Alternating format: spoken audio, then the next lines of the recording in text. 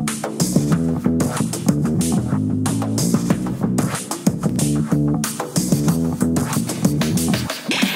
everyone, this is the Charisma Quotient. I'm your host, Kim Seltzer, a dating and makeover expert, where I will help you build confidence, make connections, and find love from the outside in.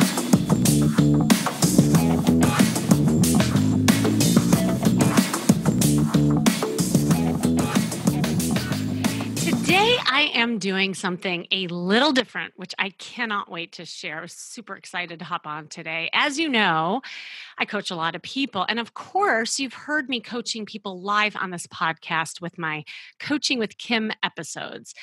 And, to me, it's always bittersweet when my clients graduate, to be honest, into this thing called life, right? Like it feels sometimes when people graduate, and in fact, it's kind of fresh in my mind because I've had about 3-4 clients, quote unquote, graduate because they're in such a good place. It almost feels like I'm a proud mom sending my students off to college to experience life after coaching. And by the way, that is always my goal. I mean, my goal isn't to have people be, my clients forever and ever. So nothing makes me happier. But I do wonder sometimes what happens to them afterwards. And it's so amazing and rewarding when I hear from my clients, these countless stories and success stories. And I read thousands of emails that come in of previous clients updating me on how their life has improved and pictures that people send me of their new loved ones. And so if you ever wonder what happens to the people after I work with, but you are in luck. It's, to me, this is like watching a reality show and wondering, okay, well, that was really great. And it looks like people are happy, like The Bachelor or The Bachelorette. But then don't you wonder, like, where are they now? So I'm going to be doing some special segments called Where Are They Now? So that you too can be inspired by people's successes. And today, I am bringing on someone who I coached. It's weird. I look back when we had done this Coaching with Kim segment. It was 1 year ago today on this podcast. And she was one of my first segments, in fact, and it was an emotional one. So just to refresh your memory, and if you hadn't heard it, I'll recap. So her name is Anne. And the episode was called How to Get Beyond the First Date. And I had worked with Anne a little bit prior to that episode. And so she had mastered at that point the art of getting guys to the first date, right? But by the time we had that call, she had a difficult time securing the second one and she was stumped. And I uncovered on that episode the real reasons why she couldn't get past the first encounter and why it was difficult for her to find chemistry with men. Now, on that live episode, Anne actually broke down and cried after facing some surprising and revealing hard truths about how her lack of emotional expression, which actually was caused by a lot of fears of getting hurt, were causing a lack of connection on dates.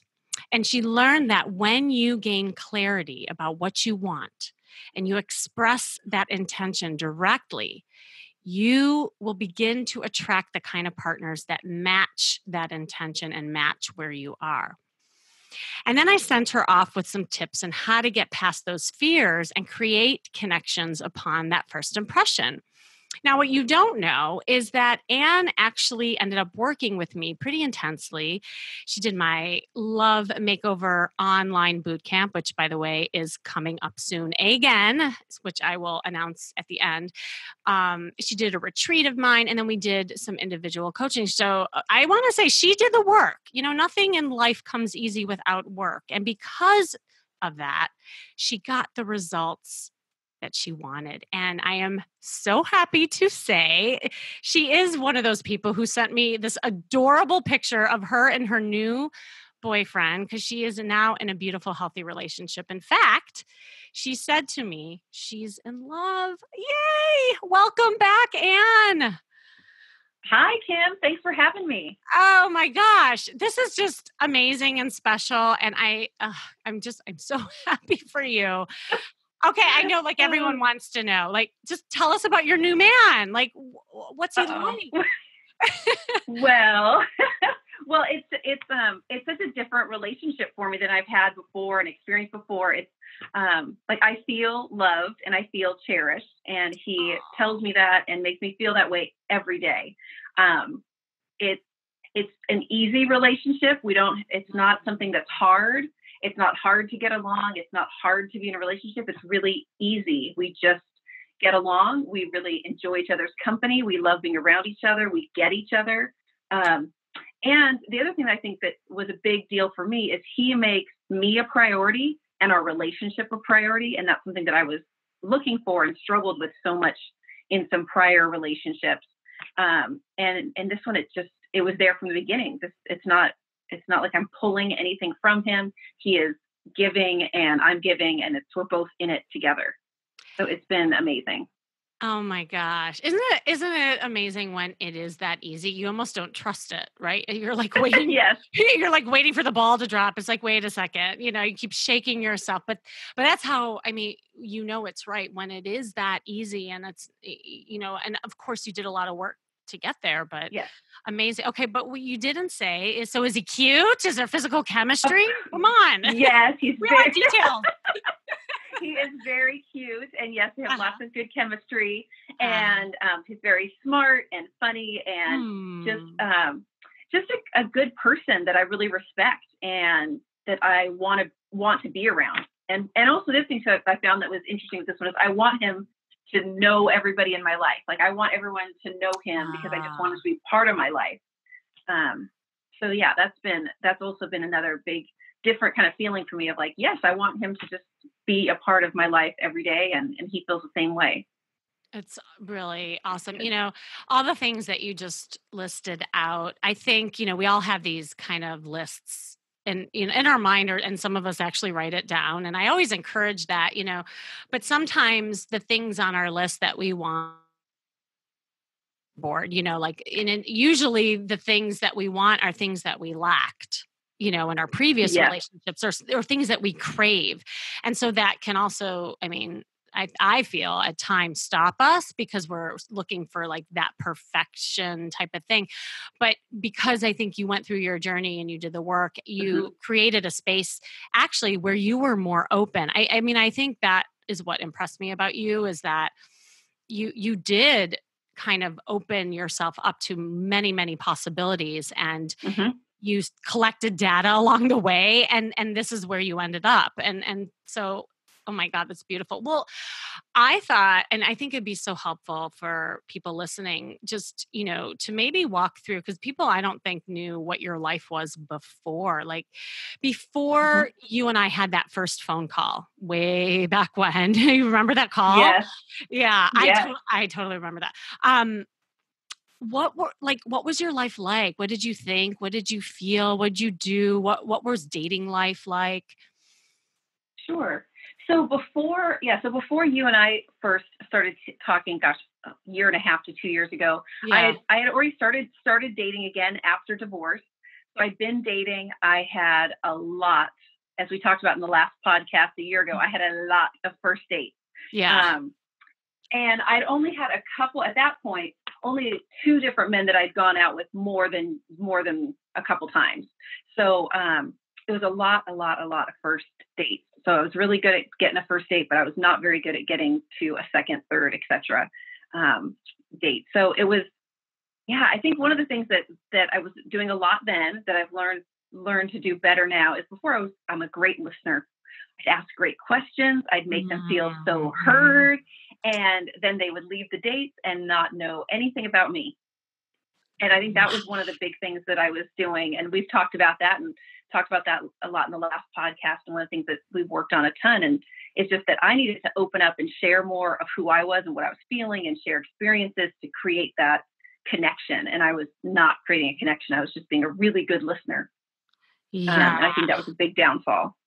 I totally remember that. And I'd also remember, like, describe the type of guys you were attracting to. Because I know when you and I called, there was that guy in your life, right? Yes. Yes. Yeah.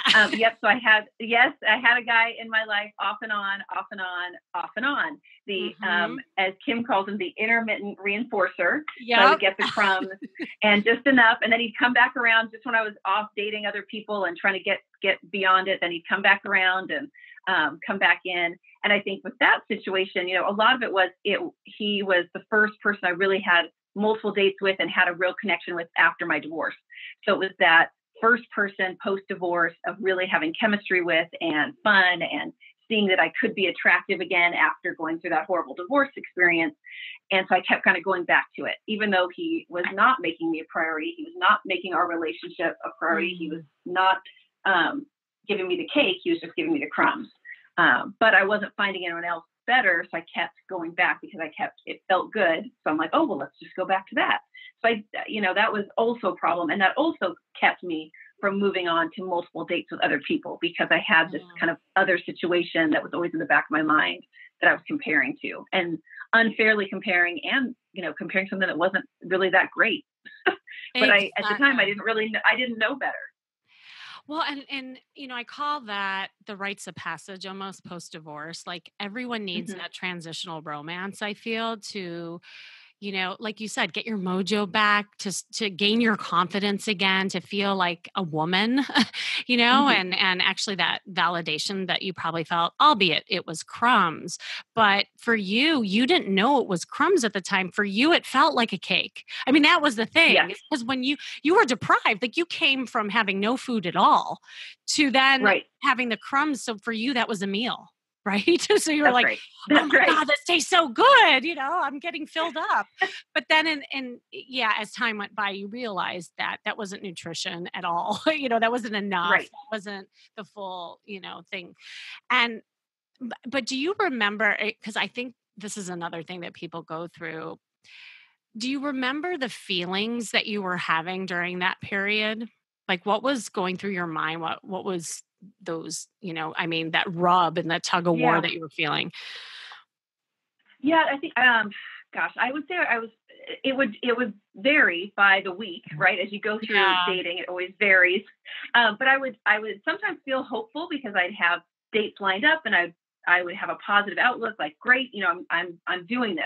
I'm Mhm. out there. I am doing some work. I'm not just sitting at home. But then other times it gets discouraging and frustrating because you keep meeting people that are nice, but you're not really connecting to, and it's just discouraging. And Mhm. yeah, and I did start to feel a little bit of like, is there something wrong with me? What am I not doing right? Yeah. What's the problem that I can't get past this? And I was very open to trying to find, to do research and listen to podcasts. That's how I found you, Kim, and finding, Mhm. reading books and trying to figure it out. Like I'm not sitting thinking, it's the man's fault. I know that I have to do the work on myself, but it gets discouraging. It was getting Totally. discouraging. Yeah. Well, and I think, and if I remember right, I think we had an initial call where you still weren't ready. Right? Hmm. We had that call, and then I think there was some time that went by, and then I think you got to Yes. the point that you called me up, and I was just wondering, like, what changed, in that period when you Yeah. stepped up and invested in yourself, where you're like, I'm fed up. Like, what happened? I'm trying to think what exactly was happening. I'm sure it was Mhm. another round of the intermittent reinforcer, Yeah. and Yeah. being done with that again, and just realizing that needs to be over. And I just need to do something different. And I'm not sure exactly what, I can't say what Mhm. clicked, but something did click for me, saying, okay, it's worth me spending a little bit of money, spending a little bit of time, and making this a priority. Because I had done some of it, like I said, I was reading some books and listening to podcasts and trying to figure out what other ways to go about this whole dating situation, which is so different post divorce and post kids than it was when we were young and in college and in our 20s.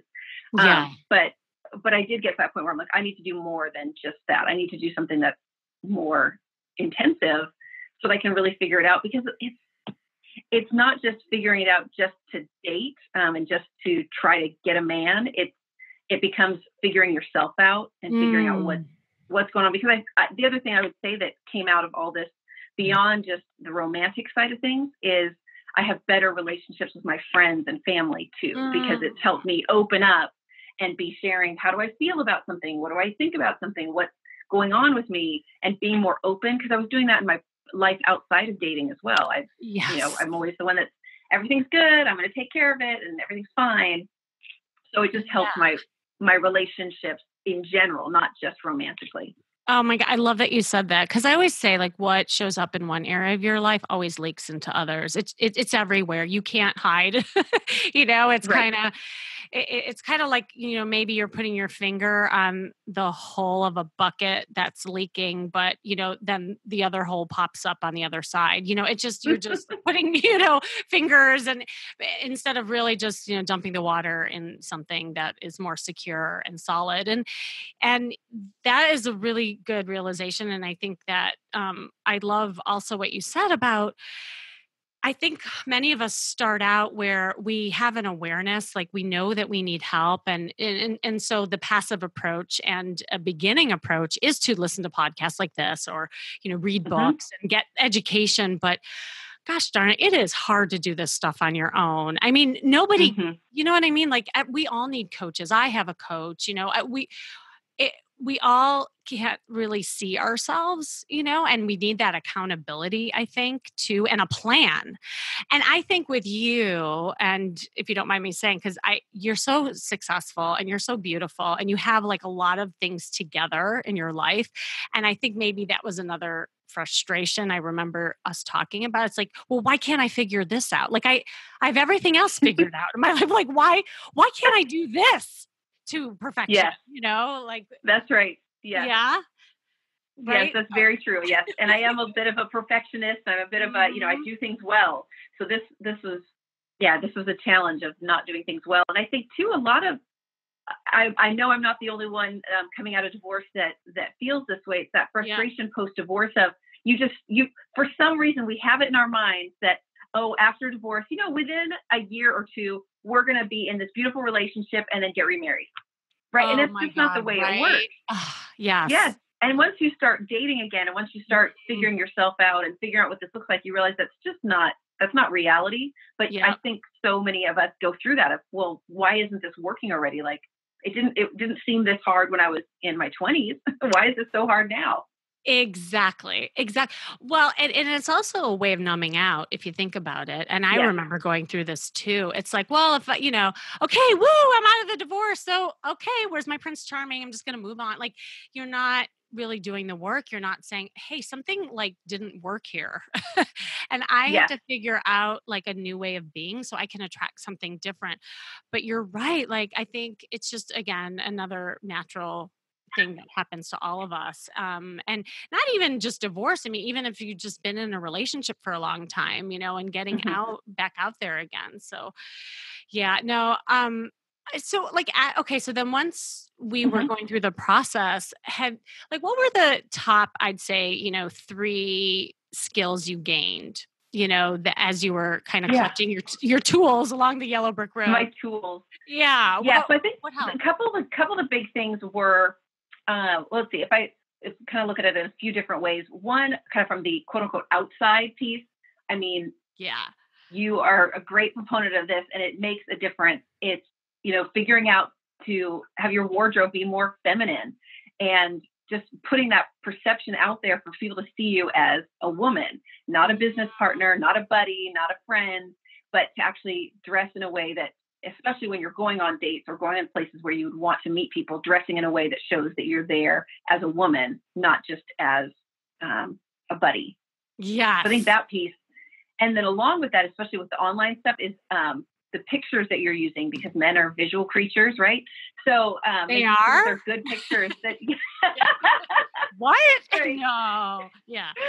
No, I Yeah, yeah. know. So making sure you have good, really good pictures, and it makes a difference. I mean, I always had good pictures, but then after you and I worked together and we did a photo shoot, I had excellent pictures, and it really did make a difference in the types of pictures I had up there, as well as what I would say. But I think a lot of it's the pictures, but attracted the kind of man that I was looking for, Right. and I it mean, made that a was difference. like, I mean, in a way it was your advertisement.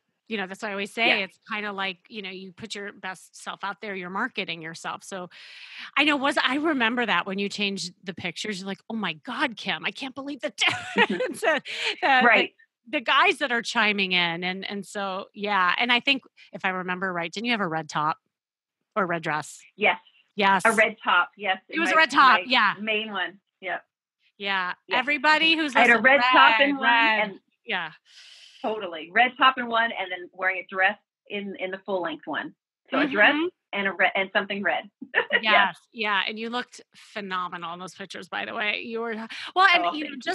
I wanna pause on that outside thing because I remember too, just to jar your memory, like, I just remember thinking that you didn't think you were as beautiful as I did think of you. You know what I mean? Like, I'll never forget when you sent me your pictures. I'm like, "Oh my god, she's gorgeous," but I just remember you not seeing that quite yet. Like I that your Mhm. confidence level and just the way you saw yourself. And for me, just from an outside perspective, I saw you grow into that. Like I saw you really start Mm, owning your beauty more and enjoying that part. mhm. I would agree with that. And thank you so much. That's so Yeah. nice. But yeah, I would Yeah. agree with that. I think that just even in the last year to to 2 years of just expanding how I was dating and the experiences I had, it did really boost my confidence and I really did yeah, own it a little bit better because I don't know, it's just the whole experience of understanding myself better, figuring out what I wanted, how to work that. I don't know, just it was an overall process that improved my confidence in myself. And I think then that translates to having better connections with other people, being open to a better relationship, accepting what I really wanted versus just accepting the crumbs. So Mm-hmm. it's all a big cycle that goes together and helps, It one really piece helps the does. next. It totally does. Yeah, one feeds the next. It's a good way of putting it. Mhm. So then after working on the Yes, outside, you said the yes, second thing was like making a better connection with people? yes. So a couple of things with the connecting piece. One is I definitely upped my ability to flirt and have fun in conversation. So Yes. that was a big thing that I worked on with you as well. Is both online, so doing more of the banter back and forth when you're online, and then in person and on phone calls, and just having more fun with it and flirting in a way that again you're showing the person that you are interested in a romantic situation. You're not trying to just be a buddy, so you're being more flirtatious and more fun, and it's fun for you too. You're not doing this just for the other person.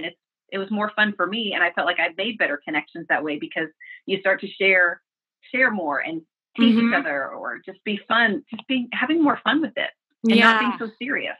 Yeah, and that I think too helped you be in the moment more too, rather than Hmm. in your head. Yes, that's right. Yes, I Yeah. had to get out of my head. Uh-huh, big time. I remember that. Yeah. No, that's good. That's so good. Okay, so that was like kind of your second tools that you use. Yes. What else?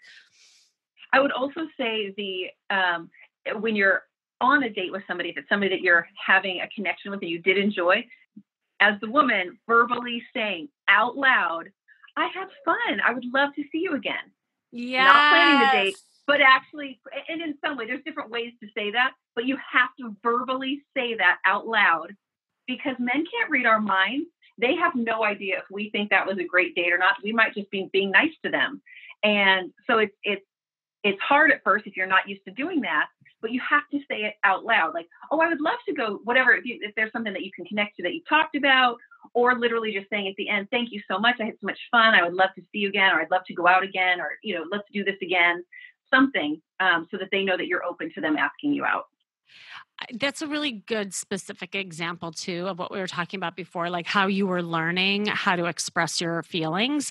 Like something Hmm. that like that, what you just said is expressing your feelings. Like I had fun. Hmm. I'm feeling good. I like you kind of thing, and because sometimes people think that expressing your feelings on a first date is like TMI, it's like Hmm. talking about like the woes and issues in your childhood. That's not what it means. It means actually expressing yourself so that a guy feels you more, and that's a great thing. And along those lines, would you say that skill that you learn to say out loud, you're just where you're at, but also like setting boundaries for yourself too, like what you're wanting?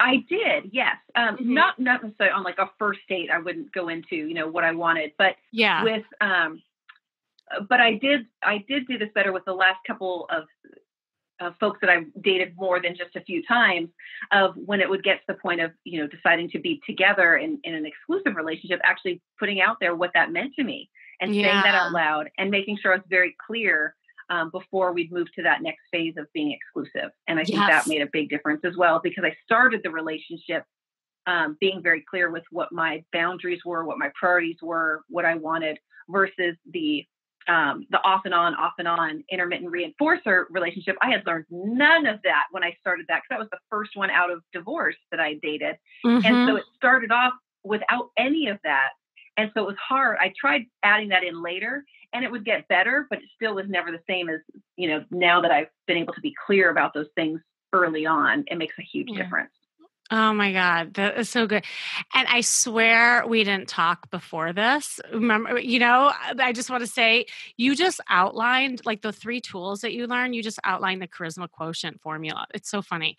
So, no, you did. And because just as a reminder, I don't think I've highlighted this on the podcast before, but it really is increasing your style intelligence was all the outside stuff that you described, working on your clothes and your pictures and your body language, all of that, and then we worked on your social intelligence, flirting better, giving signals, having fun, that interpersonal kind of relationship and fun that you instilled. And then, ending with your emotional intelligence, how you express and manage your feelings. So I love that you just said that. I was like, bam, you're such a good student. Oh my God. That's right. Oh, thanks, Kim. Do I get an A? Yeah. So awesome. Um, so is there anything, if you reflect back, like if you knew then what you know now, if you were to kind of almost give yourself advice, like your old self, like what Uh-huh. would you give? What advice would you give? Yeah. Um, I would the advice I would give myself is to not accept the crumbs, and Yeah. that I'm worth it, and that I don't have to, that there are men out there who will want to make me a priority and the relationship a priority, and want to be there for me and be there for me in a positive way, which I just hadn't experienced that before. And so Mm, it just wasn't something I'd seen. And now that I've experienced it with the relationship I'm in now, tenfold. And I did have another short exclusive relationship right after the podcast we did a year ago. And he yeah. also was good about, I was a priority, and the relationship was a priority. It was not ultimately the person for me, but it was such a huge step in the right direction that prepared me now for where I am today. That it was a big shift in what I was accepting, what I wanted, and what I was then receiving, Mm, because I had done so much work to make that clear as to what I wanted. So I would just tell myself, don't just accept the crumbs because you don't think there's anything better out there, because there is. ugh, There's a lot that's better out there. so great. And this is, I mean, really, it's really special to me, and I so thank you for coming on and sharing that with the world, because I think there's a lot of you out there who um are in that first stage, way back when you're just thinking and wondering, can it be different for me? And you're a testament that it can, and that you should always think that you're a priority. Always, always. I love, love, love that. Well, maybe we'll have you on in another year and we'll just kind of track your your progress. I love it. That's right. So, Well, I just really appreciate all the help that you've given me, Kim. And it's just a great experience, and it's made such a big difference. So I thank you mm, so much. you are so, so welcome. And again, as I always say to everybody, like it's never goodbye. It's always keep in touch. And it, you definitely kept in touch by Mhm. coming back on the podcast in front of all these people. And it's just great. It's just great. So, again, thank you so much for joining me today. And this has been the Charisma Quotient. I'm your host, of course, Kim Seltzer. And remember, you can build confidence, make connections, and find love from the outside in, as you heard Anne say. And if you are looking to find new love like Anne did, then start with a call. It just takes a call. Schedule one and we'll have a free coaching session. And you can do that by clicking on the link provided in the show description. And we can uncover ways you can either be on the show one day telling your success love story. And I hope you take me up on that. So stay tuned until next week with more tips on how to feel and look fabulous every day.